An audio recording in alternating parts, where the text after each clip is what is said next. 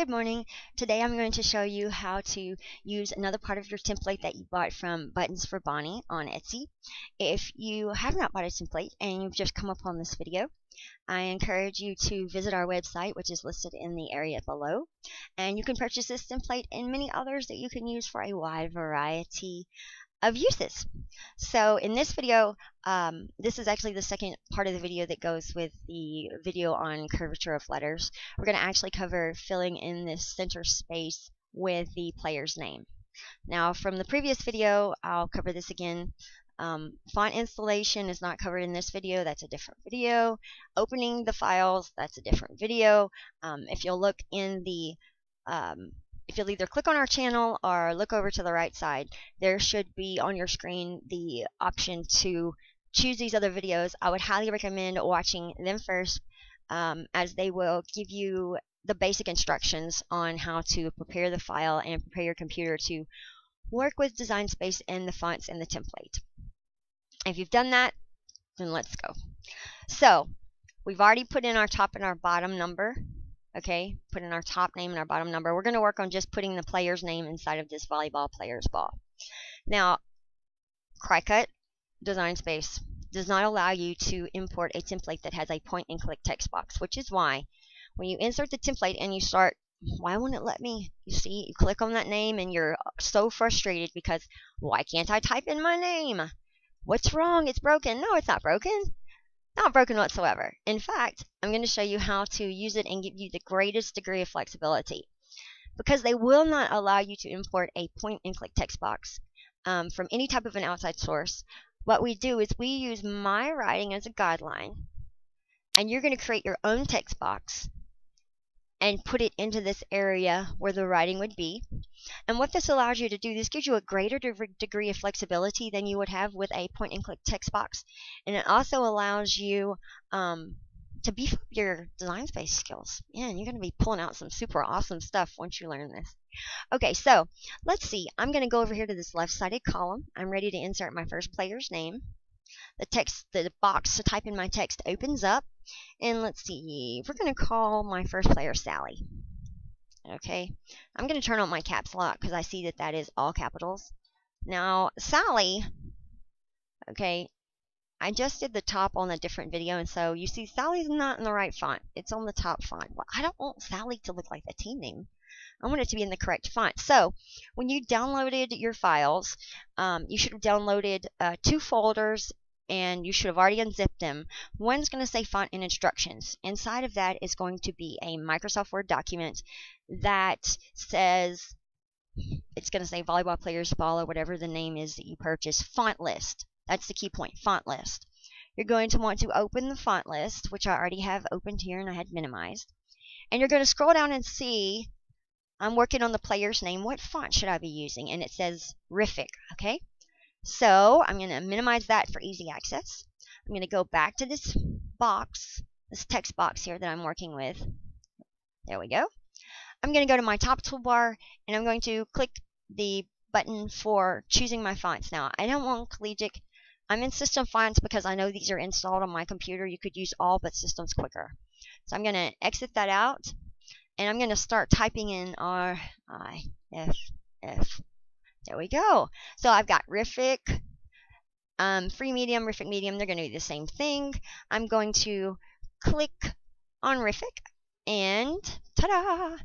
And you can obviously see, I thought I turned my caps lock on. No, I had turned it off. So I'm going to double click in here. I'm going to go back, turn my caps lock on, and retype in Sally so that everything is nice and lined up and the correct size. Now, I'm going to pull Sally down here, and you can obviously see the spacing on Sally is gappier than the spacing in the template. Sally's not the right size either, okay? So we're going to work on fixing the size and getting it to fit inside of this area, okay? So I see how this name is. I see that it almost completely fills the space between the 2 parts of the volleyball, and I see that I do not want to go out. Basically, I want to stay within these outer lines of the volleyball, okay? So what I'm going to do in order to use and move Sally in that area, you can put this here and go back and forth, back and forth, back and forth, but I can't really see Sally at all. So the first thing that I'm going to do with Sally's text box, I want to get the dimensions. This is the easy way. You can do the point and pull method, but I'm gonna show you. I'll show you both ways. First of all, if you'll go to your layers panel and you scroll down, okay. I'm gonna minimize so I can see these different groups. You want to see the actual file group that you're working with. This group up here was for I'm gonna show you by clicking the eyeball. It's for my team name. Okay, don't want that one. And so this is the volleyball players ball. I'm gonna go down and I see where it says name, and I know that it's the name because I can click the eyeball and it turns off. I want to click name and I want to turn that eyeball off so that I can move within this area.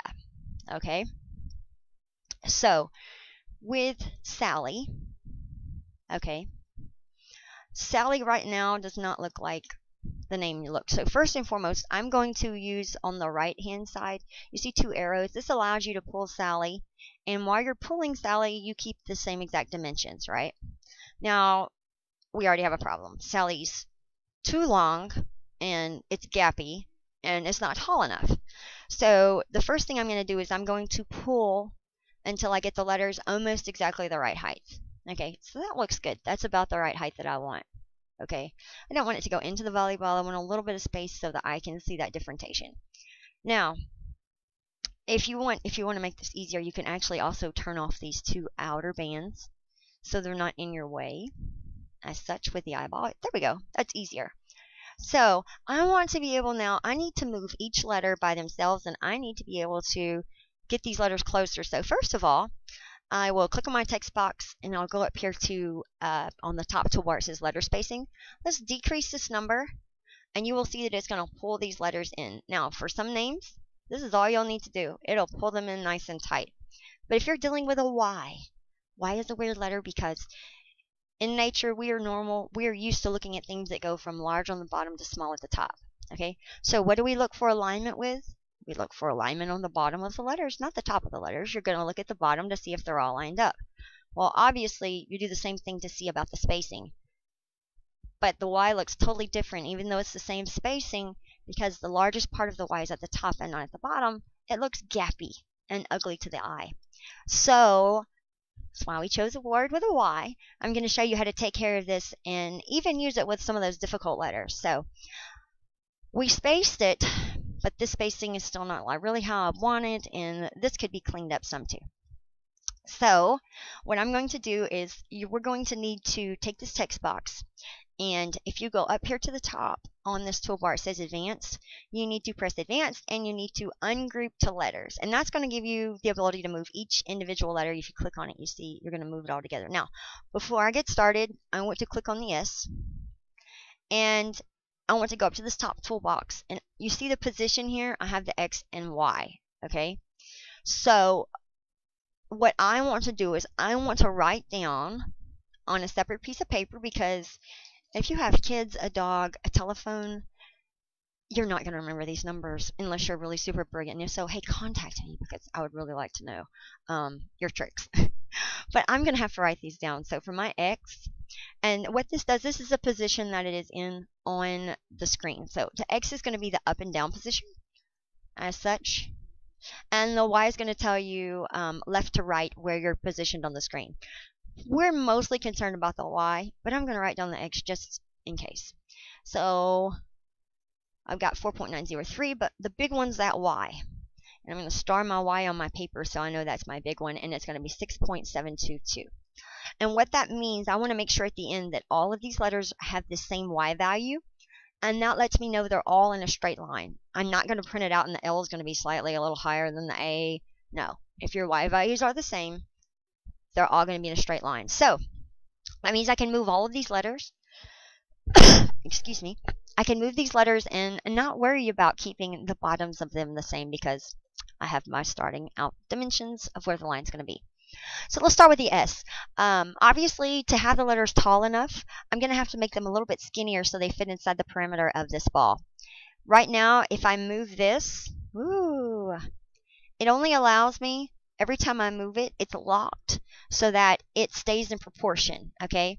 It won't let me squash it or stretch it, okay? It's going to stay completely proportionate. Well, I want to squash and stretch it. So right here where you see this lock box, I'm going to click it so that it shows that it is unlocked. And then this tool, the 2 arrows, change to a 4 arrow, meaning that instead of just doing a 2-dimensional change, you can change this completely. Ooh, flip it. You can do any of these things, okay? Obviously, the S is backwards now. Let's fix it. There we go. So, now that I can move this S with freedom, I'm going to come in here, and I'm going to work on making it skinnier, okay? And this is just a process of trial and error, okay? So let's go back here. There's my S. Okay, that looks skinny enough, but let's see if we can't make it. There we go. That's skinnier.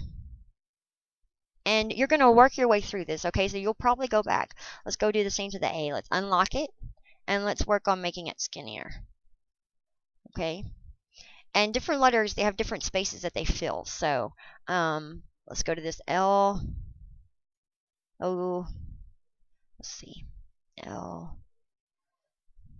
And if you're really anal retentive, you can pick the skinniest letter if you want all letters to be the same, like width, and you can get that number and use that number. Now, with this Y, I'm going to unlock it too and kind of squash it because I want everything to stay inside my parameter, okay, as such. So, let's go a little bit. I like that. It's a little bit out on here and a little bit out over here. But the human eye will tell you, usually you have about a 10%, 10-15% variation where your eye automatically just thinks inside of the circle or thinks inside of the image. It puts images together. And that's one of the great things about the way the eyes and the mind work.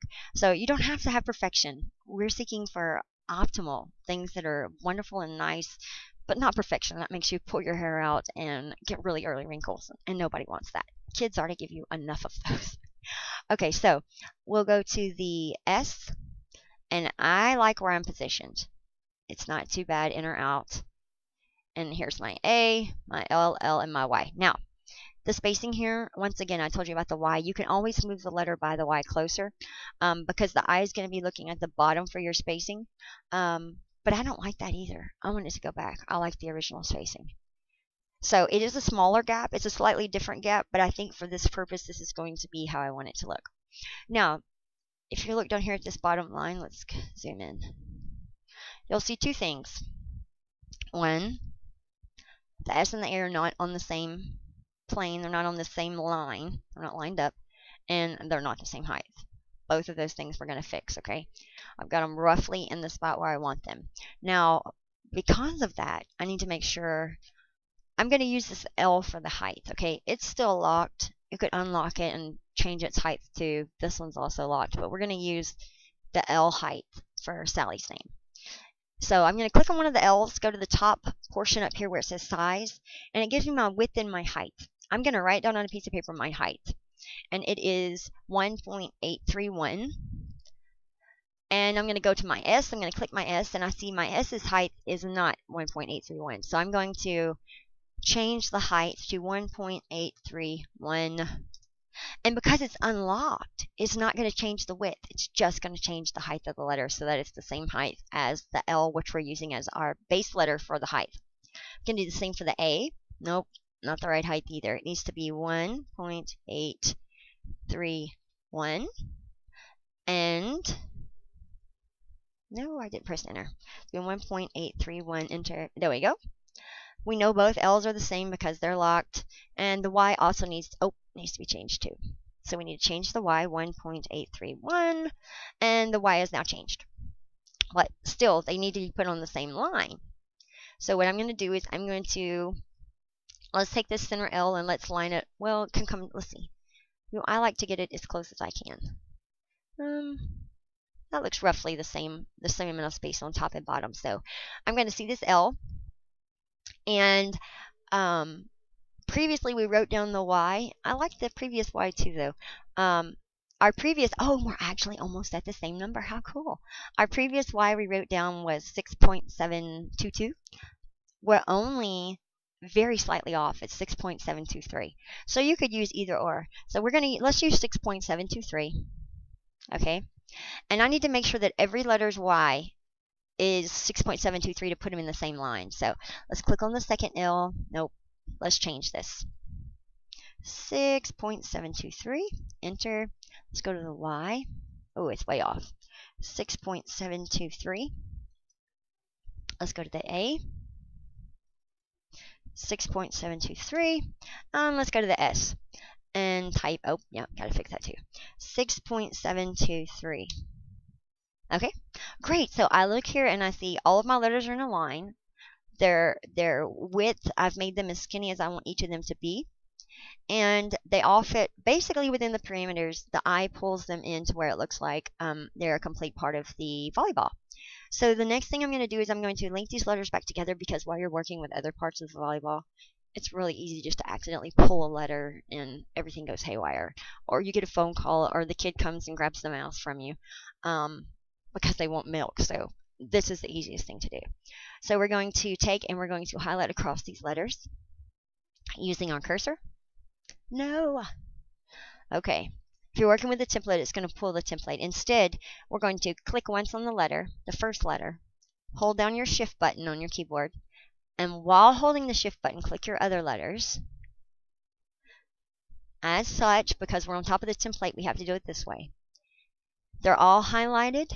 Let go of your shift button, and over here on your right-sided layers panel, press group, and they're all grouped back together. And so at this point, because I already have the team name, I've typed in her name and I already have her number, I can go back over here on this panel. I need to turn back on the two sidebars as such. And you see here now, they are all together in my template. Yay! Now, for printing purposes, in order to keep this in the same dimension, I want to, whenever I go to print it on Design Space, I want to fully highlight it. And I want to go over to my right-sided layers panel and I want to group these together. That way, whenever they print, they will print in the same, they'll print in relation to each other, and you won't have crazy pieces here and there. Okay, so at this point, I have my own template that I fixed, and it is ready to print or cut and use for whatever purpose I need to use it for. Thank you so much for joining us, and I will see you soon for more fun with one of our templates. Thanks. Bye-bye.